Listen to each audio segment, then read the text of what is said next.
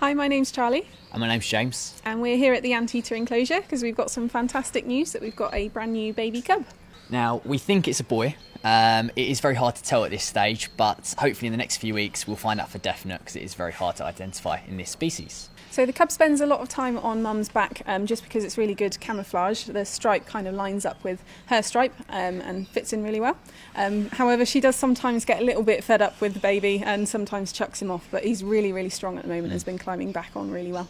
Now, that all being said, she is an amazing mum. This is her fourth and she's done really well in the past, so hopefully she'll do the same again and this one will grow up nice, big and strong.